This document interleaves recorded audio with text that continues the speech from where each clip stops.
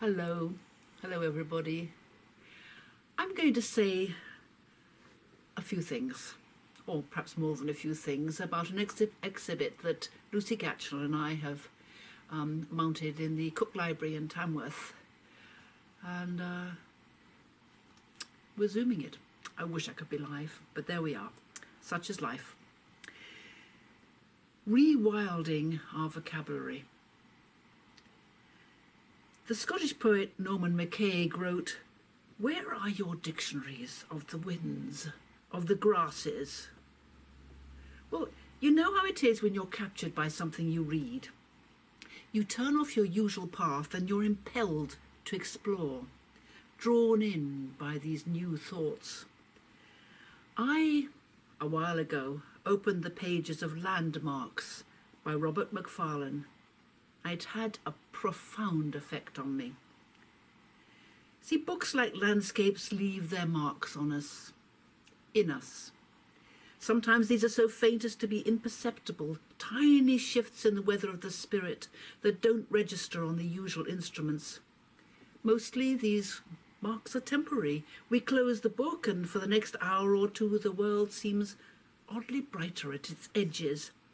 Certain books, though, like certain landscapes, stay with us, even after we've left them, changing not just our weathers but our climates, leaving our attentions refocused. In this book, Landmarks, I read that some years ago the Oxford Junior Dictionary took out some words, exited, cancelled them. These words, well, for me, and I'm sure for many of us, these words are jewels in the treasury of our natural world. Acorn, almond, ash, beech, blackberry, bluebell, buttercup, dandelion. Dandelion taken out? Imagine these words not there anymore. And listen to the poetry of them. Fern, hamster, heron, herring, holly, ivy, kingfisher, lark, lobster, minnow, otter, ox, oyster, pasture, raven and willow. These words and more have been replaced by blog, broadband, bullet point, chat room and voicemail, among other familiar designations of digital life. Necessary, I'm sure, but instead of the other words. I look at my granddaughter at 4 years old, and I know for absolutely sure that she must not lead an exclusively digital life, a vicariously lived life. No, she must continue as she does now to draw pictures in the sand with a stick, to lie on the cool evening grass and watch the moon rise, to wonder at the imprints of her bare feet on the wet shore sand, at the sea, listen to the whirring of a dragonfly's wings. Now, the loss of words is a very serious matter, and there are many that have been lost over the years, unremembered, abandoned. There's a quote from Wendell Berry, who connects language and successful conservation. He writes, "People defend what they love, and to defend what we love, we need a particularizing language, for we love what we particularly know." I was brought up in Scotland, 2 miles down a dirt track from the main road, a childhood rich in wildness of a kind. I discovered more recently that some of my ancestors came from the Isle of Lewis, an island in the Outer Hebrides off the west coast of Scotland. We visited it some years ago. The day was stormy, windswept, rain-sleeted, with rare sun, cold Atlantic waters thrashing the cliffs. Many tourists are a little challenged. It was glorious. Our son Tom hiked for miles, alone, solitary, wet. A few years ago, on the Isle of Lewis, a company proposed a large development that would cover the island's interior, change its moors forever. The company, in choosing Lewis for its operations, described the moorland of Lewis as a vast dead place. A moorland, a wasteland, worthless, terra nullius, a land of nothing. What to do? A small group of local people against a corporation? How would it be possible to involve people living in Lewis and many beyond in the fight to preserve these moors? How to alter people's perceptions of the moors as a terra nullius to a beloved place, a place that its inhabitants would, in a sense, re-inhabit? Well, here's what happened. A small group of people looked to the power of vocabulary of words, paintings, drawings, poetry, memories, stories. The power to shape sense of place, to invite intimacy with the moors. They began to create this vocabulary, but found, to their amazement and delight, the legacy of their ancestors. They discovered that much of this vocabulary existed already, created and lived for hundreds of years by people living on the Isle of Lewis. A rich and profound vocabulary that goes way beyond words, but does need them. Deepens and elaborates the meaning of the word vocabulary, that elegantly, minutely focuses attention. It excites a dynamic, passionate relationship between people and the earth. Well, they won that battle, reported as a conspicuous and optimistic victory. And the moors live in their mists, still and still and still. Since then, many lost words have been found in stories, songs carved into stone, and I want to read you a few of the ones that were rediscovered. I hope they'll speak for themselves by singing to you about the most exquisite of details in this precious planet we live in and must protect. Robert Macfarlane writes, "We need to rewild our vocabulary. I see vocabulary as going beyond words into seeing, scenting, touching, celebrating the visions these words open in the mind and their tastes on the tongue." So as I read them, you might want to look at my lovely face, but you might also just gaze outside the window or close your eyes and allow your imagination to work its magical powers.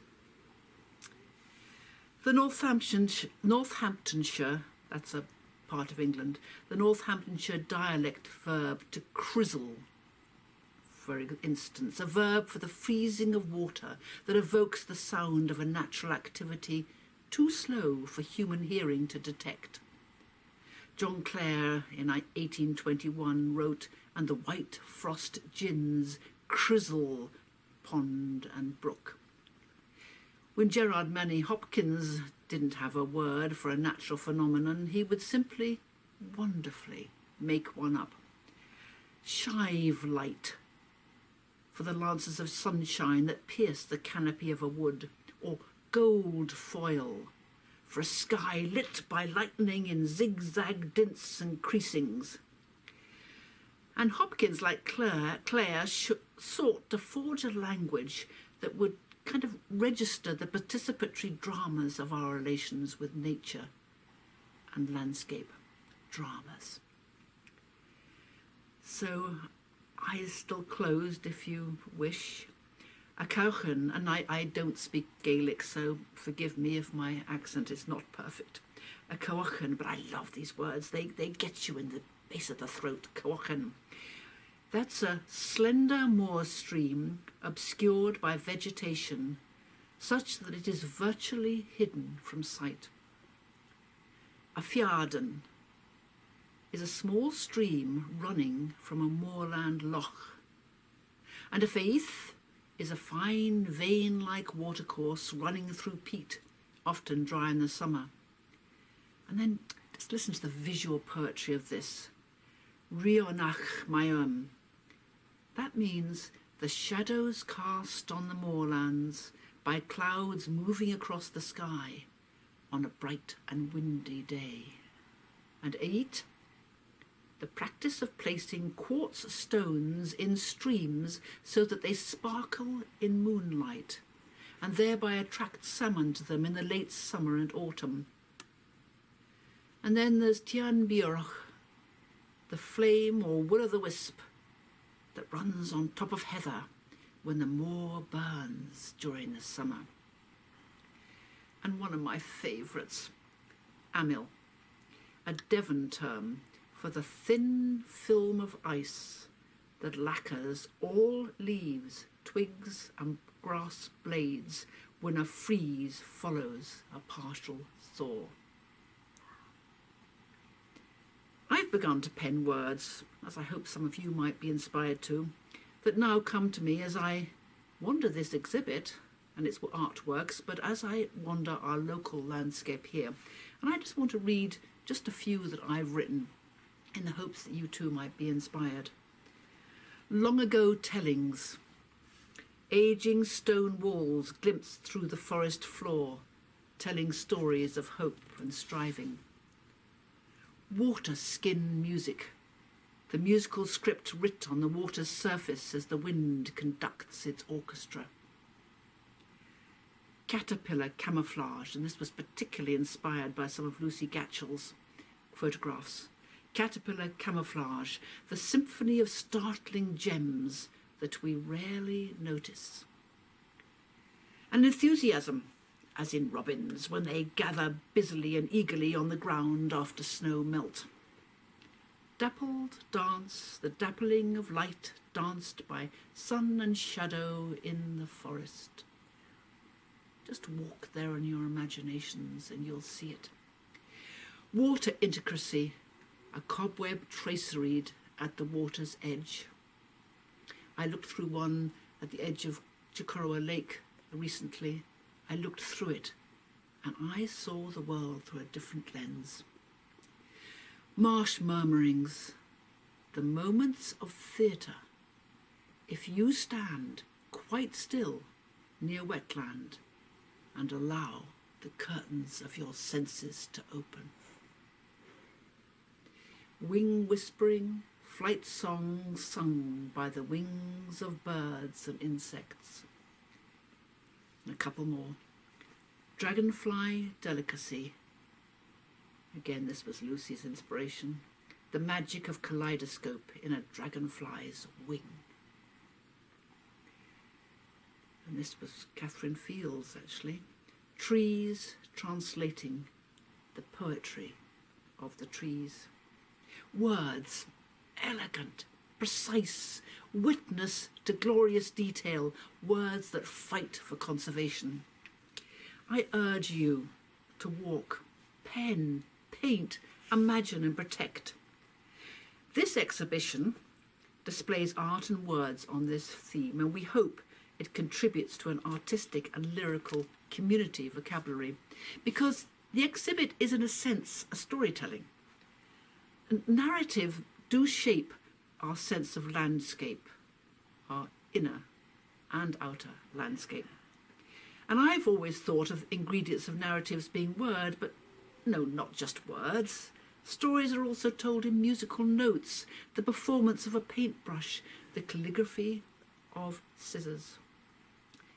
So if you can come into the exhibit, which I hope some of you can and have, I suggest you stand by Jim Diamond's extraordinary photographs taken just a short distance away from here, and one with the moon made me remember the glorious lines of a poem. Slowly, silently, now the moon walks the night in a silver shoon. And then Karen Hutchinson's took me to the seashore in the beginnings of the evenings, and I could hear the music in its plays of light. And I walked high into the distances of a great ridge in a painting by Catherine Field, and I could actually viscerally feel my perspectives shifting. And then she took me to water, Catherine Field did, in another, where the water sang its poetry to me. Lucy Gatchell took me into a precision of the exquisite with her photographs, took me to secret gems we hardly know of until she gives us glimpses of them. Tom Posner, what a symphony of shadows.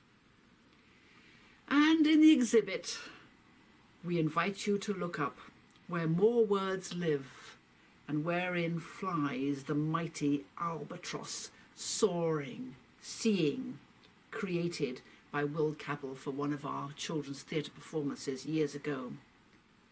The ice was here, the ice was there, the ice was all around. It cracked and growled and roared and howled like noises in a swound.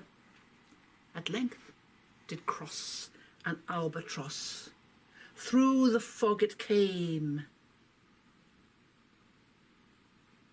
The rhyme of the ancient mariner tells a powerful story. And stories are a vital part of this dynamic relationship we need to have with our natural world. And I'll close with a word and a story, a short story. It's a vital word, it's a dancing word. It's called empathy.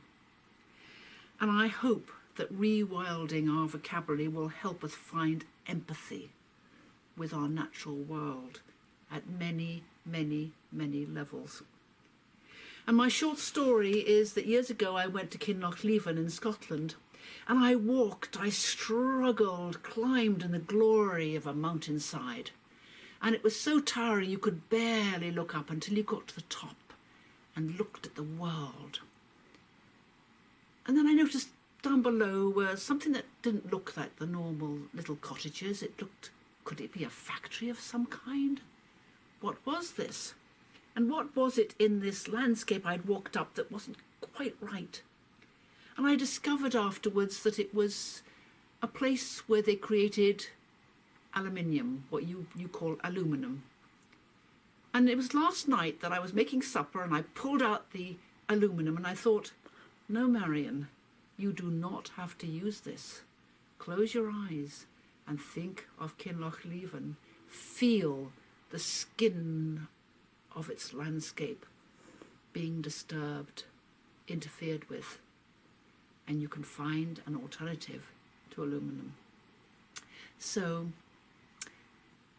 thank you everybody, and I hope those of you can come to the exhibition, and it's been great to talk to you. Bye-bye. And yet, don't go. Goodbye? I don't think that's a word that should be part of our lyrical vocabulary. I don't think we can say goodbye to what I've been talking about.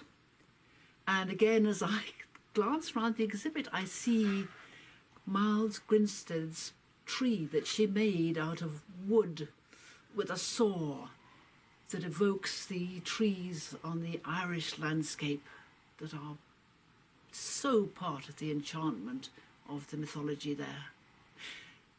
And the leaves that pirouette and skit down J. Rancourt's incredible waters of her silk paintings, and the image of the oak that Tony Flood's stained glass holds in its magnificence. Let's stay with it and not bid it farewell.